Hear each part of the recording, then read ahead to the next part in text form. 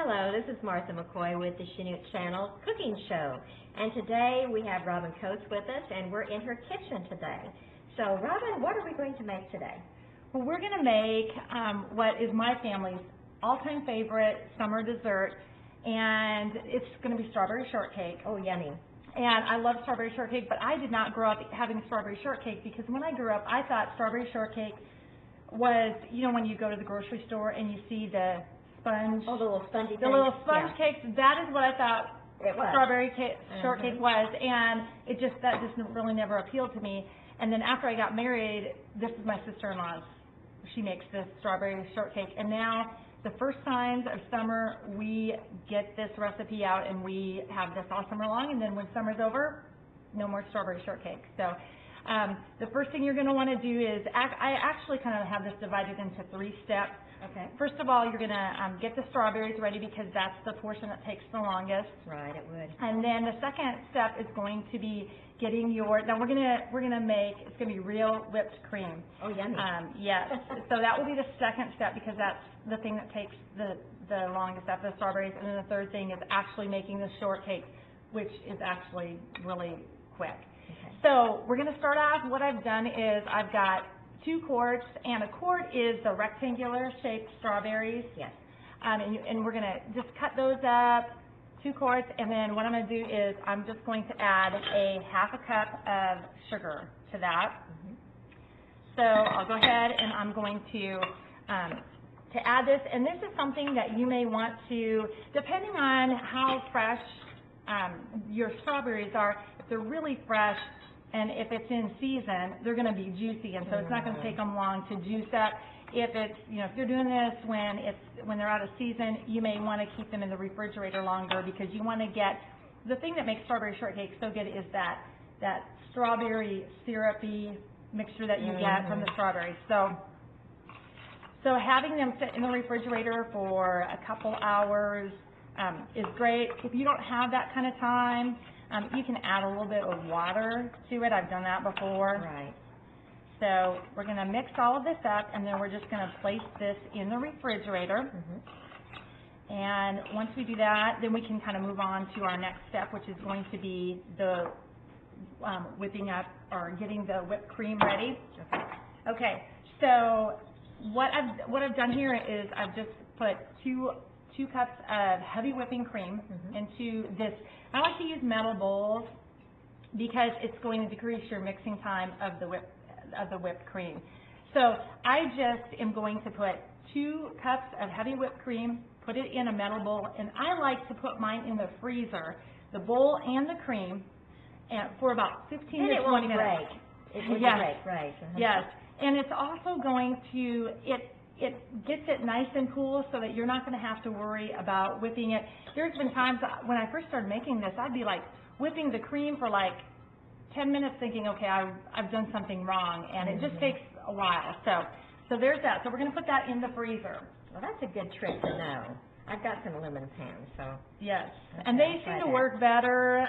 They seem to work better. If you don't have one, you can use a ceramic or a plastic, but they just don't get as cool as the metal. Right. The metal bowls do.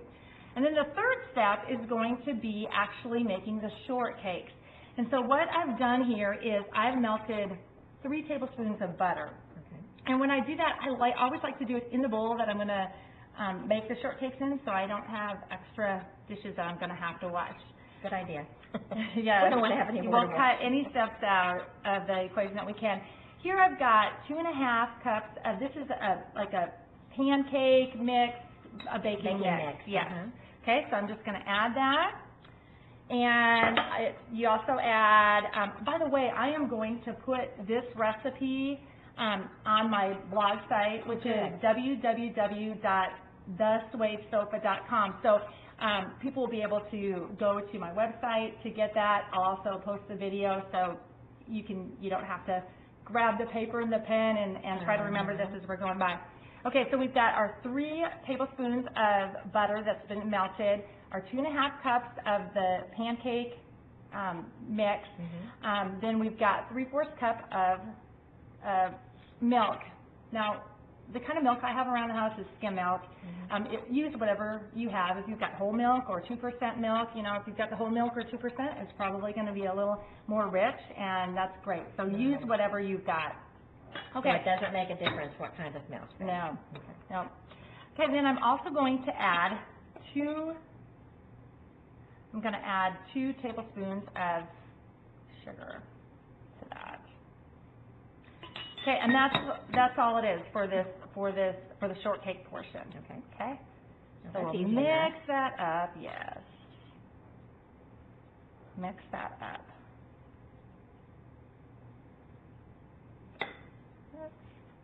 Okay, and it's going to be a little sticky, which is kind of the consistency you're going for. All right. Okay, now what I've done is I've got a cookie sheet here that I always line my cookie sheets because I don't want extra work to do extra work. And so we're going to just go ahead and we're going to make our shortcakes, and I'll have you help me with this. Sure. Okay, and you can do this with your hands. Yeah, you can just do this with your hands. And I usually do, for our family, this usually makes about 6 because, you know, we have grandparent over or whatever. And I just kind of flat them out. If you've got little kiddos, have them help. Oh, they'll enjoy that. Yes. Well, and with this, you can make little ones or you can make big ones. Yes. Yep. Just depends. So it looks, here, like, well, I'll give you that last one. And so you don't have to be exact about it. You're just basically making kind of little shortcakes that are almost, there you go. Yeah. Okay. Oops. Get the rest of that on there. And then we're going to bake this I bake this for around 13 minutes at 350 degrees. So we'll go ahead. Yes, you can do that. Right. Okay. All right. All right. So while that is baking, we're gonna get our cream out, and we're gonna get our cream ready. Okay. Okay. So once you take your cream out of the freezer, you're gonna see that it's kind of crystallized around the side, and the more, the better. And all you're gonna do is just add. I like to add a half a cup of, this is powdered sugar. Oh, okay. And now I've kind of totally done this to my taste. If it's not sweet enough, add more. Add more. If it's too sweet, add less. Okay. All right, we're going to just stir that up. And get that stirred up, and then you're going to take an electric mixer, or if you have, if you've got a heavy-duty mixer that can do it for you, do that. But the colder this is, the shorter it'll take. I mean, it normally will take me, if I've got it in the freezer for the 15 to 20 minutes, it'll take me 5 minutes or less to whip it up. Okay, so here's what your end product whipping cream will look like. It's nice and thick. Really peaked up. Yes.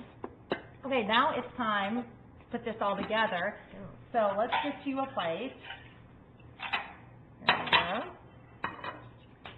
And we've got our, let you take one. Okay. And take the top one. And we're just going to cut them in half.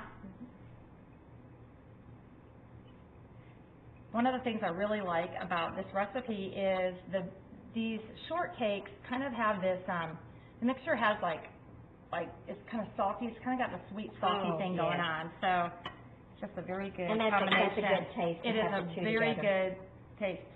By the way, one thing I did fail to mention is if you want a little twist on it, you may want to, in the shortcake recipe, or when you're adding the shortcake ingredients, you may want to take a lime, what's that on a lime? A lime, lemon, or an orange, and do some zest it. So if you're wanting a little into the batter, mix it up, and you've got a little bit of a twist on that shortcake. That would be. So okay, now it's time to get our strawberries. And here is what our strawberries look like. And now, if you'll notice, I've had these in the refrigerator just for a couple hours. Juicy. And you can see that there's a lot of syrup in there. And so we're just going to start adding strawberries to the first layer. And make sure you get some of that really good Juice, juice and pour that on. It's very good to get that all soaked up in the shortcake. Okay, and then we're going to top it. We're going to do one more layer of strawberries. This is the part where I really like to get it soaked in there. Okay.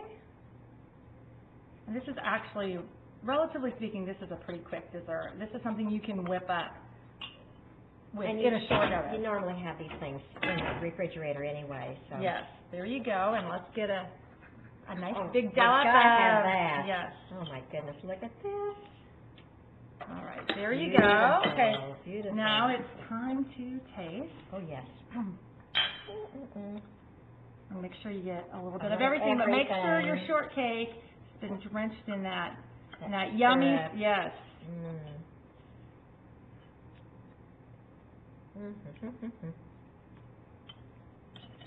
Oh, this is good. Wonderful. Thank you. Wonderful. You know, when you make homemade whipped cream, you may never go back to the whipped cream in the bottle or in the can, because it is just, it's so easy to do, and it is so delicious and so yummy. Well, and a lot of people, because they have the other available, they've never done this. They don't know how. Yeah. And so it's good that you have told us how to do that, how to put in the powdered sugar, and to beat it up real well. It is easy, you know, just easy. And I know a lot of people want something that's going to be fast and easy, and making whipped cream is really that easy. Well, and this is a wonderful summer treat, and we thank you so much for showing us how you do it here, and so we're probably all going to be doing this tonight. I need to go get some strawberries. I don't think I have any more in the fridge. You know, another neat thing my family has done, when I was in high school, my dad and I, or maybe it was actually junior high, I was a farm girl, but my dad and I, we went and we planted 12 strawberries plants in our garden, and it takes a couple years to get going. I've heard that. But I lived in South Dakota, so the seasons obviously are different up there and they're shorter. But we would literally go pick probably close to a gallon of strawberries a day. I mean, and fresh strawberries out of the garden, it's just hard to beat that. So if you are so inclined, you may want to, you know, if you have a little garden plot or an area where you could put in a garden, you may want to do that.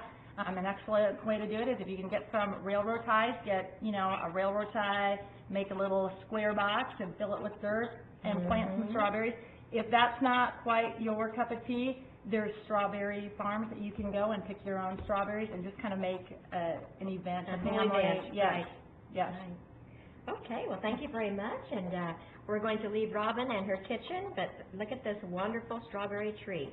And this is Martha McCoy with the Chinook Channel.